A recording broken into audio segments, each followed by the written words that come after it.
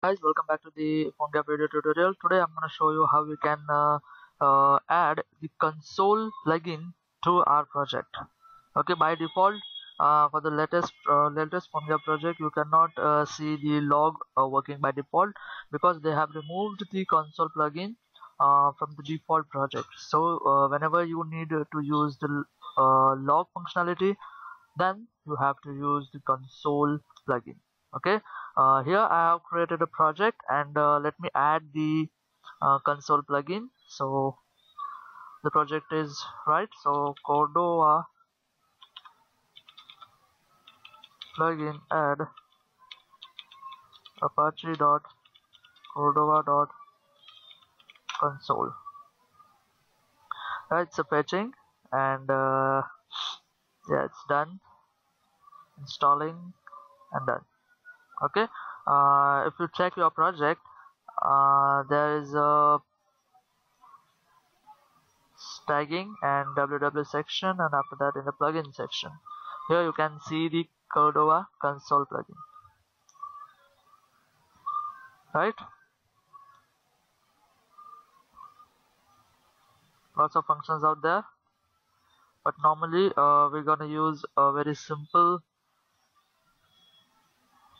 method, that is the log method. Okay,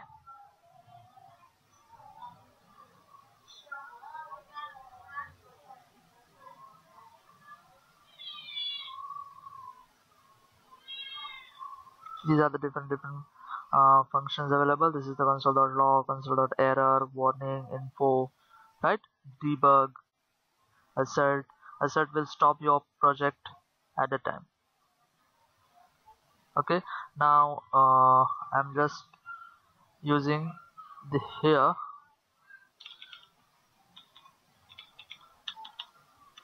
console.log. This is log. Run your application, and you can find the log at the bottom of your project. Or if you don't know where it comes from, then just click over here, you will get the section. Or also you can click from here also, right? This is log. If I tried the other function, so it should be info, then just set it to info.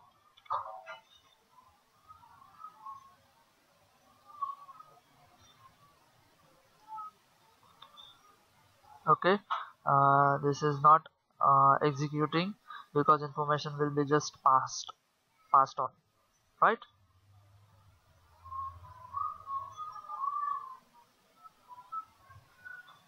I hope you guys have enjoyed this tutorial. Let me use another one. Suppose I'm using a for loop.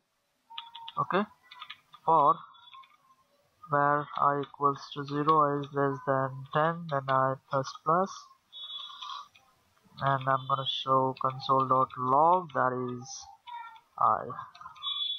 Okay, this will print all the console information over here, 0 to 9, right?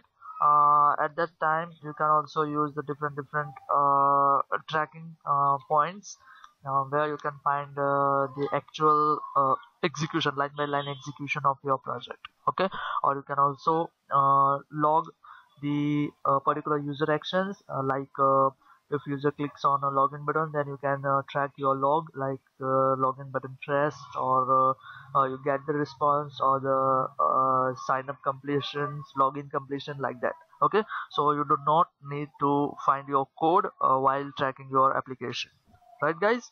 Yeah, thank you for watching. Don't forget to subscribe my channel. Till then, bye bye.